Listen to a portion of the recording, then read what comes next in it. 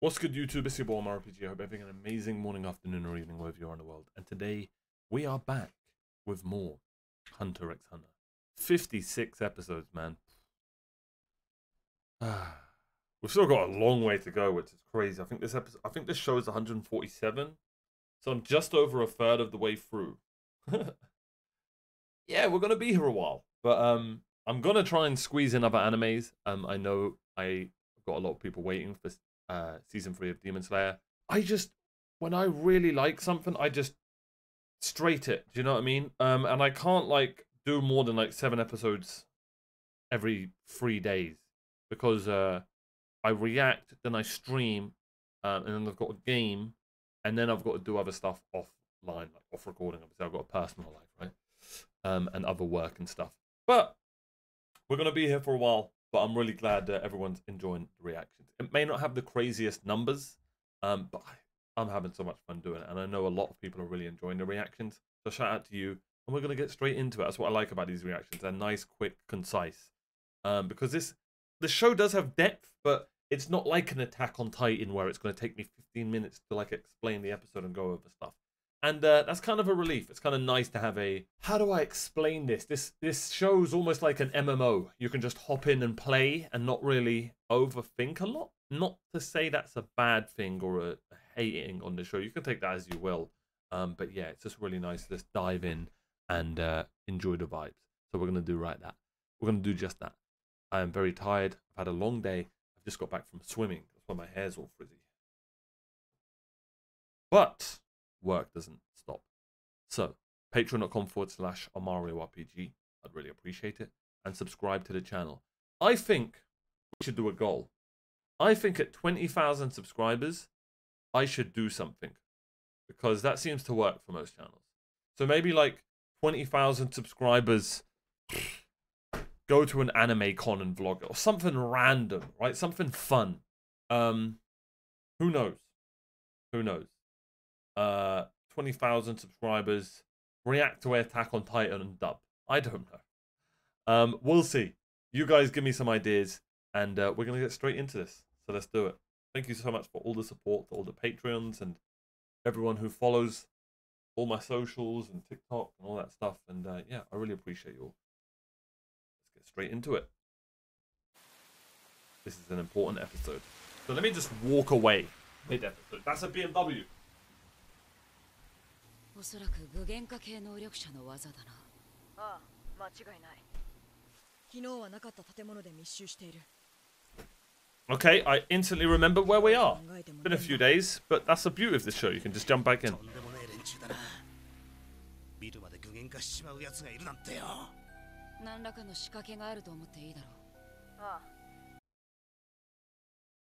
That's Paprika?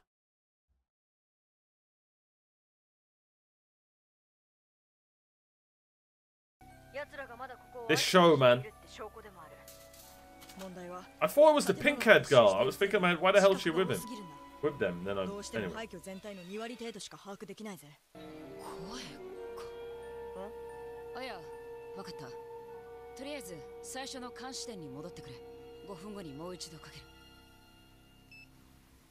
What did he... Oh, Melody.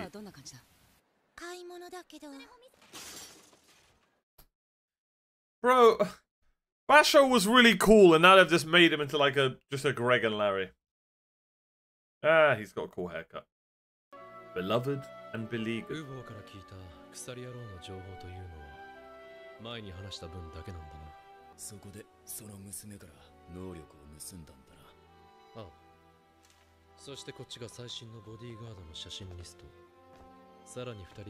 Paprika's still not on there.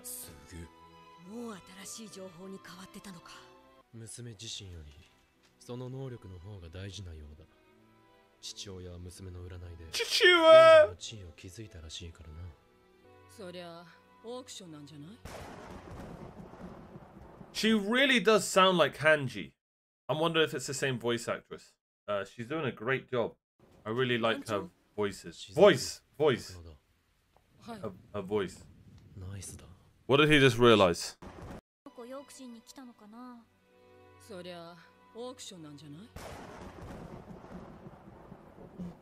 for the auction. 団長というか They are 俺 nice. はバカだな。 Baka. どうかしてた。なぜボスの娘はヨークシンに来たか。そこに俺が気づいていれば、もっと早く鎖野郎にたどり着いていた。サイトの情報によると、この娘には人体収集家というもう一つの顔がある。人体火の目か。ああ。鎖野郎がノストラードファミリーに入ったのはたまたまじゃない。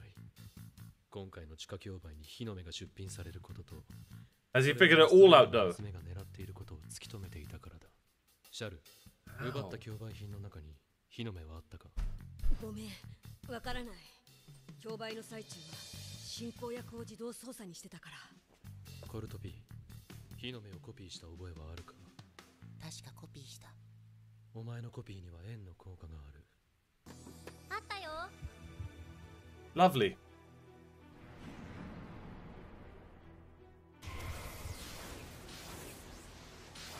わかった。同じ形のものはあっちの方角、だいたい2500メートル。そこに鎖野郎。 Oh my god. 急いだ方がいいよ。ホテルベーチタクル。団長、俺に行かせてくれ。頼む。 Someone said I look like this guy and I don't know how to take that. I think I look more like him. Thoughts? 了解。バク、マチ、シズク。お前たちも一緒に来い。シャルはコルトピと。 If anyone in the comments, you know, thinks they look like, DM me on Instagram. I'm joking. I'm joking. Do not DM me on it. I use Twitter more. Moshi moshi. ああ、あんたはクラピカの仕事仲間。左の方見てくれる？すっげえ地獄耳。こいつは使えるな。そこは行ったところじゃねえのか？ホテルベーチタクルはノストラードファミリーの宿泊先の一つだったろ。 Goofy ass group. でもシャルがこの前サイトを調べた時にはチェックアウト済みだったはず。雨音で内容は聞き取りづらいけど、 But you can hear them. 敷地内で Okay. 話してる。足音から見て5、6人、女も混ざってる。廃墟から出て反対側に向かってる。 She must know they're women from like the movement of their hair. すげえな。俺もゴンも鍛えてる方だけど全然聞こえねえ。そういう能力だから。クラピカもだいぶ切羽詰まってるみたいね。私にまで協力を求めるなんて。S？ エスティント、音楽用語でごくごく小さいという意味。ああ。 Melody's gonna die. 音殺して動くの。今まで会った人の中で一番静かよ。すごい技術だわ。すごい。クラピカがあなたを頼る気持ちもわかるわ。 Yeah, she's gonna die. ま、こっちは嫌々なんだけどね。あら、そうなの？ストップ。キルは？あの女がいたぜ。仲間と一緒だ。6人で行動している。ちょんまげもいるぜ。それとあと1人。俺たちが昨日見ていない奴がいる。こいつ、おそらくリーダーだ。So you're smart. 黒いコート着てる。背中に逆十字付きの。駅があるな。同じ電車に乗れそうか？状況によるね。混雑してればなんとか。レオレオ、南へ向かってくれ。Bro, Leario, he really is the kind of guy who'll eat sandwich with no crusts. Leario, come on, man. You gotta man up and eat the crusts, bro. Am I the only guy who eats the bread, the top piece, with the where it's full crust? Hey, where are my fellow crust eaters at? 私たちのホテルも同じ方向にあるな。ああ、分かってるよ。エディンさん、俺だってこんな仕事もう。Oh, he's dead.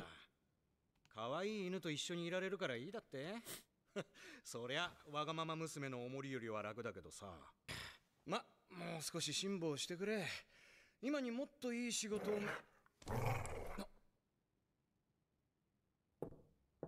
誰だ？ルームサービスです。ドアの前に置いといていい。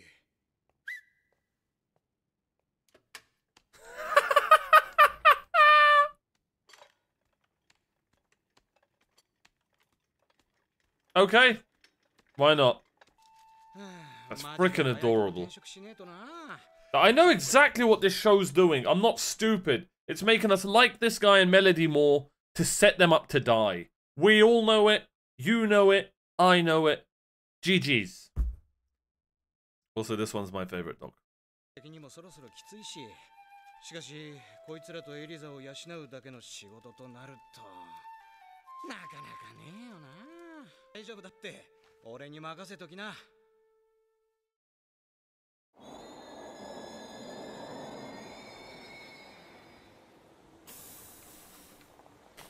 ホテルの方向だ。マジかよ。部屋を変えたのがバレたのか。くそ、冗談じゃねえ。急いでずらかるぜ。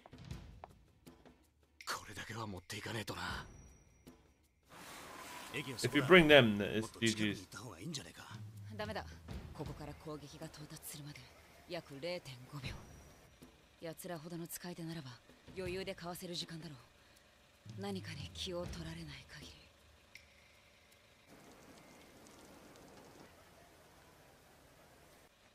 り。エレベーターだな。出かける気か。 So weird seeing an English word. Their theme's so creepy, it's so good though. 敵を捕まえたらウボウのことを聞き出せ。了解。その後は信長。好きにしろ。待ってクラピカ。いい手が浮かんだんだ。クラピカってば。今戦慄と駅の出口にいる。6人は北西方向に走ってるってよ。ああ、私が追ってる。まさか走って追っかけてんのか。やばいって。絶対気づかれるぞ。すぐ中止。おい。2時の方向へ時速40キロほどで移動中。車に乗ったな。次の仕事が見つかるまでとか思ってたが、俺も待機してろって言われたんだが、じっとなんかしてらんねえから。You bloody sit around, mate. You haven't got Nen. I'm fine if everyone dies but Liario. There, I said it. もう分かった。俺たちもクラピカを追う。どいつもこいつも勝手に動きやがった。 You know it's bad when Kiryu is the reasonable one in this situation.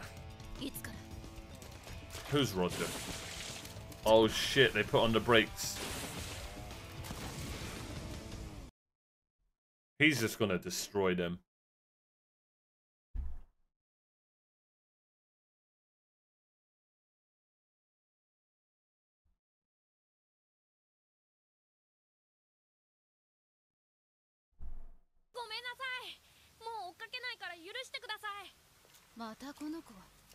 こいつか?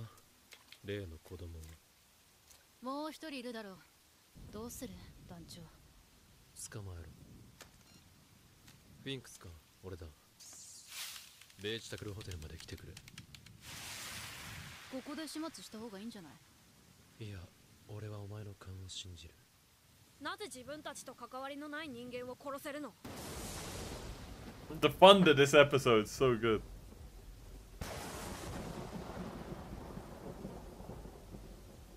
A bloody good question. 白旗を上げた割に敵意満々といった顔だな。なぜだろうな。関係ないからじゃないか。いや、改めて問われると答えがたいものだな。動機の言語化か。自分をつかむ鍵はそこにあるか。なんだこいつ。このままホテルまで行き、フィンクスたちを待つ。逃げようとしたら殺していい。もちろんちゃんと気配も消してね。くそー。分かってる。分かってないわよ。あなたの無謀な追跡で2人が危険にさらされているのよ。どうして2人が自ら捕まりに行ったか分かってるの？どんな人間だって隙は必ずできるわ。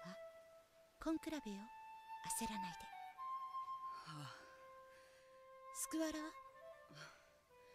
携帯に出ないんだ。He's dead. 修羅場をいくつも抜けてきた。そういうものだけに働く勘がある。Oh God. 俺はここで。あんたの仲間に鎖を使うやつがいるでしょ？ Yes, he does. He's over there. お前ら一体何者だ？俺をノストラドファミリーのものだと分かっ。質問に答えて、あんたたちがさらった大男のことよ。ああ、逃げたよそいつは。後のことは知らねえな。他の仲間はどこ？一足先に島に戻った。He actually doesn't know who the chain user is. 嘘はいけないわね。本当だって。そんな奴がいたらこんな仕事してねえよ。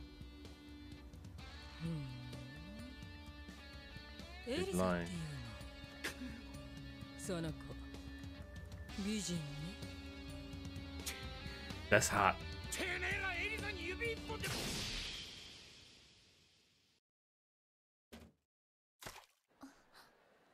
Oh. That's so. That's. He warned you. He did tell you not to move. Twice.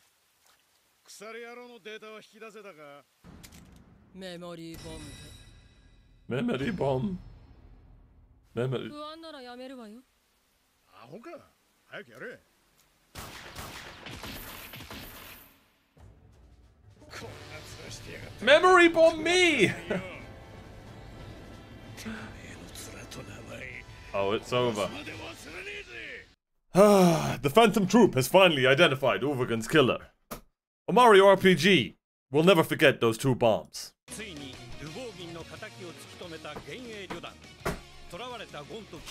I'm not gonna lie, that woman is making me on the troop side. I'm a simple man. It is what it is. It is what it is.